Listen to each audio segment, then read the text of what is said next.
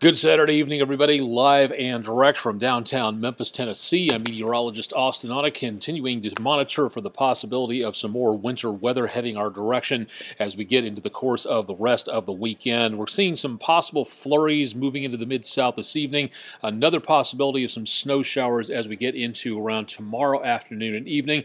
And then Monday, the possibility of even more chances of snow, and this time some more significant, measurable possibilities of that as we get into the course of the next couple of days. We'll detail more about that coming up in the forecast in just a little bit. If you've never been here before, again, this is our exclusive video weather blog called Weather Overtime, trying to keep you updated in sort of a video magazine, video blog format at your schedule and your convenience to where you can keep track of what goes on around here. More information, again, at our website, WREG.com/weather, which you can see right here. And, of course, if you got any questions or anything else you'd like to know about, you can contact me at this email address at austin.onek@wreg.com. Rest of the weekend, again, could have some snow showers into it. We're not seeing too much of a major problem, again, with weather for right now. The main thing we're looking at for tonight is slick conditions across much of the area, and the National Weather Service and the authorities out there urging caution. We'll be talking a little bit more about travel in the Mid-South coming up here in just a little bit. If you've never tuned in here before, again, if you can't stick around for the whole forecast, that's great. Go just take a look at the blue bar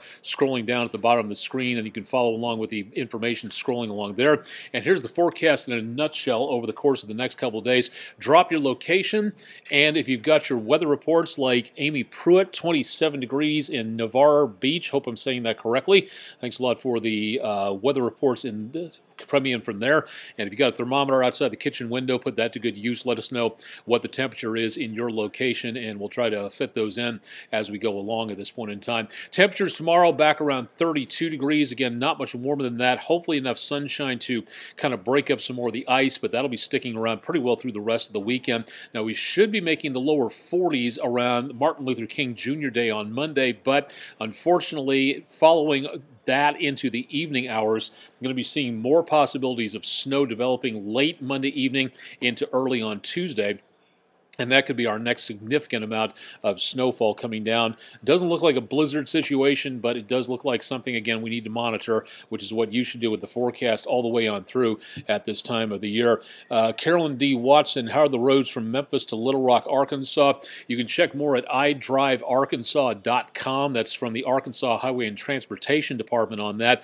Most of the roadways are doing okay. The major roadways are okay. Secondary streets in suburban and around residential areas, anything with a lot of trees or buildings in it are going to have a lot of slick spots out there, so you may be traveling along on some fairly dry roadways and then hit some decent icy patches out there. Extreme caution is recommended out there if you are traveling. Roads are passable, it's just those slick spots out there, especially on curves, bridges, overpasses, and again where there's trees and buildings to shade the ice that did not melt and evaporate earlier today. That's going to be the main problems, again, into later on tonight. So keep it tuned for more on that as we get you for some traffic situations coming up here in just a little bit. View from Germantown, Tennessee, Poplar Pike and Germantown, the towers of Poplar and Mendenhall, the water tower north of Germantown High School this evening, and temperatures remain very cold out there, 23 degrees, northwest winds at 7, so wind chill of 15 degrees in Germantown at City Hall. The view from West Memphis, Arkansas, I-40, I-55 travel at this time, and right down around Missouri Street, you can see again the ice around the parking lot areas, around Burger King, back toward McDonald's, and into the area close to Kroger. Lots of ice seen into this area as well. Now again, traffic on I-55, I-40 moving along, but in the glare of the headlights and the street lights, you can see very easily that we've got a lot of that ice still remaining on the medians and also in the breakdown lanes. So something to think about there. Now, we've zoomed in really close. This is Poplar and I-240, Poplar eastbound here, Poplar and Poplar eastbound here, westbound again up on the other side, and the Park Avenue overpass there. The entrance ramp from Poplar to 240, you can see plenty of ice still in those shaded areas right around the entrance ramp, and also plenty of ice right around the medians and the breakdown lanes into and around the area there. and we're going to continue again to see the potential for more of that throughout the rest of the evening. You can see again plenty of that sleet and snow in and around portions of the rest of the Mid-South area on the roadways. And notice again that several areas, like right here, again, it's dried off a little bit, but there's still a lot of ice and snow on either side, which is going to make slowing down for an accident or an emergency something you need to pay attention to. If you're going to be stopping out there in the next couple of days while the snow and ice is still on the ground, you're going to have to plan ahead and keep a very close eye on the roadways at this time, so just be careful there. Now, Storm Tracker 3S radar into the Mid-South immediately is not showing anything in the way of organized precipitation. We are seeing several thousand feet up, a little bit of some snow showers making their way on through, and this is again so light that a lot of this is not even reaching the ground. So as this drops on through parts of northwest Tennessee, the Boot Heel, and northeast Arkansas, it's a good possibility we're not going to be seeing much of anything out of this. Matter of fact, most of this is probably in just the form of the moisture up around portions of several thousand feet in the clouds, so there's not a lot being detected immediately here, but we could see a snow flurry or two up until about midnight or so, and that's going to be about the main thing out there. Temperatures tonight, live, real-time on-your-side weather from WeatherNet 3 across the area. Again, we've got temperatures back in the lower 20s. Combine those with the breeze out there, and that's what it feels like, and it's pretty raw out there for this evening, and it was this morning, too, with temperatures going below zero in some locations out there. Morrow, Arkansas, 25 and clear. Gale, Broadway, thank you very much from that. Thanks to everybody else for checking on in, and thanks to everybody for checking with your locations and your comment sections, again, with the reports. 22 in Burleson. Pam Dellinger-Russell, thank you very much for that one, and everybody else checking in for this evening so far from in the Mid-South. And if you're out of the Mid-South, again, let us know where you are. Pat Harwell, 19 in Jackson, Tennessee. Not looking down my nose at everybody, but 2-point typeface and bifocals don't work too well, so I'm doing my best to focus in on what I've got. If you'd like to access this information, all you have to do is go to this website, WREG.com/weather, and find out more about the WeatherBug system there. All right, let's run the numbers into the rest of the evening and show you what we've got going on. Through News Channel 3 at 10, temperatures back into the mid to upper teens to mid to upper 20s. Tomorrow morning, lower teens to lower 20s across much of the area, and winds continue out of the northeast at about maybe 5 to 10 miles per hour. Less breezy than today, but definitely nowhere near calm either.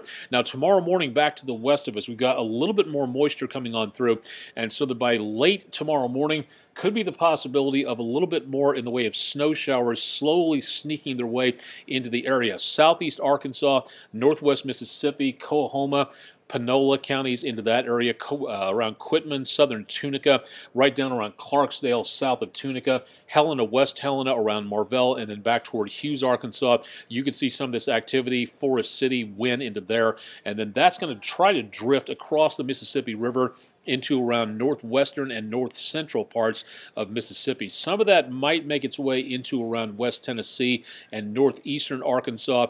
This is not going to be much of anything. If we do get anything out of this, it's going to be a dusting as we go into tomorrow afternoon. So there is going to be the potential of at least some snow showers into and around the Mid-South area. Patsy Ann Cooper, 21 in Oxford. Thank you very much for that one, and for everybody else checking in at this time. Again, locations and weather reports, if you've got them, in the comments section there. Now, into tomorrow evening, it should dwindle again, looking toward about dinner time. There's not going to be much left of it. And toward about News Channel 3 at 10 on Sunday night, temperatures remain pretty chilly. Now, into around Monday, for the holiday, for all the groups going out there that are going to be going out to make the Mid-South a better place, making it a day on for service to honor the memory of Dr. King Jr., and or again to just make the rest of the Mid-South, cleaning up trash, helping an elderly neighbor, whatever it is you're going to be doing. It looks to be dry for most of the day. Now, this computer model is starting to move in the moisture a little bit early. I think it's going to wait until about Monday evening or so. Again, that possibility of snow showers early showing up there, but as we go into very early Tuesday morning, that possibility of more snow showers makes its way across the Mid-South, giving us the potential for more of those snow showers coming on through as we get into Tuesday morning, right about the time the kids are heading back to school, and as you're heading back to work, again, could be looking at the potential for some more problems in that area there. Jerry Bear Malone, 25 in Corinth, thank you very much. Michael Farmer, 21 in Decatur, Alabama, feels like 9 degrees, very balmy there. 22 in Hernando. Michelle Abascado Sanderford. Hope I'm not slaughtering that name too badly. Latasia King, 21 in Holly Springs. Thank you very much for that. And thanks for everybody for checking in throughout the rest of the area. Now, what exactly are we looking for? Again, let's do this rundown and give you an idea as to what's going on. The next best potential of any snow showers is going to be coming up late Monday into around early on Tuesday. It's going to be windy. It's going to be very much on the colder side, and late Monday evening is when we've seen the possibility of anything involving the snow showers really starting to develop and coalesce in the Mid-South area. Timing is going to be, again, flurries for the most part Monday evening through about midnight. Snow potential will be greatest midnight through about 6 o'clock in the morning on Tuesday, and then throughout the rest of the day, sort of a gradual, slow clearing is going to be taking place, but the snow could stick around in the Mid-South in some form and lighter fashion as we go into Tuesday evening. Now, how much are we looking for? Right now, it doesn't really look like a lot. There is going to be the variation of this. Right now, it is technically way too early to tell about what's going on in the way of amounts out there, but for the metro area, it could be anything between about 1 to 2 inches. North of I-40, about an inch to an inch and a half. Not expecting too much south of I-40, but there is still going to be that potential of getting just enough on the roadways to really cause some problems out there. So again, anything between about a half an inch to around 2 inches, that's kind of the variation right there. Now, again, for those of you who are saying, well, why can't you forecast exactly what it's going to be in my backyard? Well, that'd be nice if we could do that, but unfortunately, we have to kind of paint a very broad picture with this and give you an idea as to what we're going to be looking for over a larger area. Your neighbor down the block could get maybe 2 inches, and you may not get anything in your backyard outside of a dusting. That's the way these storm systems work. They don't, again, do anything specifically on a point-to-point basis, so you're always going to see variations in the numbers as we go throughout the forecast on here. And keep in mind that these numbers will be changing over the next couple of days, up or down. The closer we get to these events, the more we're able to nail down what's going to be going on, and more importantly, when. So keep it tuned to News Channel 3 on that, and we'll keep you updated on that. 24 degrees in Pontotoc, Mississippi. Angie Gregory, thank you very much for that. Henry Smith, 19 in Jackson. Thank you very much. 24 in Pope, Mississippi. Margie Cosby, thank you very much. And Keith Williams, 21 degrees in Moscow. John Ross, 21 degrees in Brownsville. Thank you guys very much for those reports at this time. Now, again, we'll have more updates on this coming up throughout the rest of the weekend. We'll have a little bit better idea as to what's going on through tomorrow, starting on News Channel 3 Daybreak, so we'll keep you updated on that. And again, just keep in mind, because these numbers are always going to be fluctuating up and down, to give you an idea as to what goes on. Now, tomorrow starting off partly cloudy to mostly cloudy through the day. Late during the afternoon and evening, we could see those snow flurries begin to dwindle, but we could see again some dusting of precipitation out there tomorrow. Now, for the holiday on Monday, about as warm as it's going to get is in the lower 40s. At least that wasn't the 30s that we saw a couple of days ago. Should be mostly sunny for most of Monday, so that looks pretty good. But starting late during the afternoon and evening, more toward drive time and sunset afterwards into around News Channel 3 at 10, everything changes over to snow, and that sticks around into Tuesday. That also escorts in a lot of cold air, so temperatures on Tuesday will be some 20 degrees cooler than what we saw on Monday. And also seeing again some pretty breezy conditions out there from time to time. Snow showers will be dwindling as we head toward Tuesday as the really cold air settles back on through. Temperatures by Wednesday morning at the bus stop for the kids heading back to school, temperatures will be back in the single digits, and there could be, according to the National Weather Service, with the breeze going on out there, could be the possibility on Wednesday morning of wind chills below zero at times. And we're talking about some dangerously cold weather out there for kids to be waiting at the bus stop, or for you to be outdoors without any proper protection. So please keep that in mind if you're going to be heading out the door on Wednesday. Should be mostly sunny there, and then warming up nicely as we go into the end of the weekend. Temperatures by the time we hit Saturday back in the mid-50s. Could be a chance of a scattered shower in there around early Sunday morning, but that's going to be about all. And then dropping the temperatures again as we head into next Tuesday. This is just one scenario. couple of models are holding us a little bit milder in here, but because we are about 10 days out, this is more of a suggestion at this point more than anything else, and we'll keep our eyes on the changes that are going to be taking place as we go throughout the course of the next few days. Saltillo 23, Laura Churchill, thank you very much. Joanne Maggio, hope I'm saying that correctly, from Fort Smith, Arkansas, 29 degrees, my old stomping grounds there back at KFSM, so thank you very much for tuning in for that. 21 degrees, Munford, Pamela King, and 13 degrees for a wind chill. Wow, pretty chilly out there for right now, and 23 degrees in Horn Lake. Samantha Sultan, hope I'm saying that right, and with bifocals and 2-point typeface. I've got the feeling I'm probably messing up a few names out there. You think with a name like Onek I would know better on stuff like that, so thank you very much for putting up with that. Nicole Neal, 24 degrees in Memphis. Thank you very much on that. Let's take a look at some of the snow pictures from out there over the course of the last couple of days. Jacqueline Stafford picking up a nice view from Findlay, Tennessee, of some ice-covered roadways out there. Highway 104 west in Findlay, Tennessee, still a skating rink, and a very nice, I'm assuming, sunrise shot from out there, so thank you very much, Miss Stafford, for sending along those pictures on Twitter. Nice view from East Memphis from one of our former producers, Miss Joan out there, 901 Joan, walking the dogs on a very cold and snowy Friday morning, so thank you guys, thank you Joan very much for that. Memphis_Tom, view of some snow flurries coming down in and around the area of Hernando, Mississippi earlier this morning, and a nice view from Jessica Cake 22, just a little bit of sun and snow showers mixed together into and around the area for early this morning, and again seeing a couple of snow flurries again possible tomorrow. We'll be talking about that in the forecast coming up later on tonight. Shelby Anderson, does it supposed to snow Monday? Yes, late on Monday. 23 degrees in Brownsville. Mary Jackson, thank you very much. Watching from Jackson, Tennessee. Susan Matthew, I hope I'm saying that correctly. Priscilla Harris, 23 degrees in Senatobia. Thank you very much for that.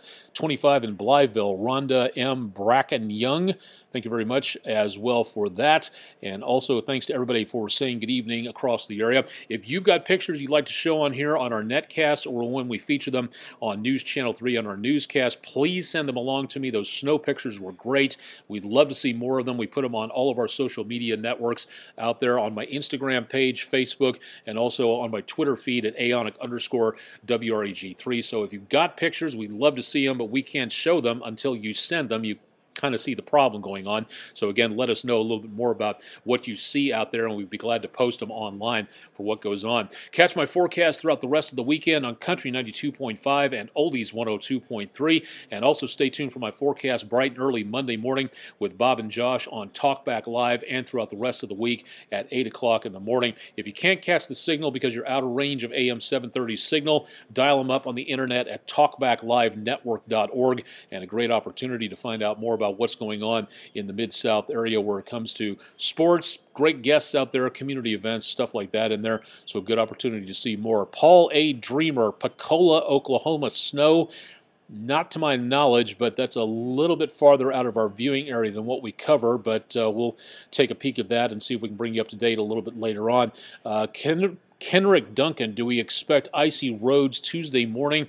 There is always going to be that possibility of leftover ice and snow on the roadways over the course of a storm like what we had, so it is possible we could see that out there. Also, if we get enough snowfall on Tuesday, we could see the potential of maybe some more icy conditions out there as the cars drive over that snow several times and mash that down from snow into ice, so that could be a possible problem there, so we'll keep you updated on that. Thank you very much. Good question there. Kimberly Green Little, 25 in Enid, Mississippi, 23 degrees in Horn Lake, wind chill of 14. Garrett Hayes, thank you very much for that one, and thanks to everybody else for checking in. See 21, Kathy Craig in Ripley, Tennessee. Thank you very much for that. We'll have an update on the forecast coming up tonight on News Channel 3 at 10. It's going to be on the late edition tonight for the football game going on tonight between the Tennessee Titans and the New England Patriots, so we'll be on a little bit late for this evening, but catch my complete forecast coming up tomorrow morning on News Channel 3 Daybreak, and we'll keep you updated on that. And stick around for more throughout the rest of the weekend about our next chance for snow as we close out the holiday coming up on Monday. Live and direct from downtown Memphis, Tennessee, I'm meteorologist Austen Onek. Thanks to everybody for joining us for our exclusive video weather blog, Weather Overtime, and stay tuned to News Channel 3 online for weather forecast at WREG.com/weather, and more throughout the rest of the weekend with News Channel 3 on air and online.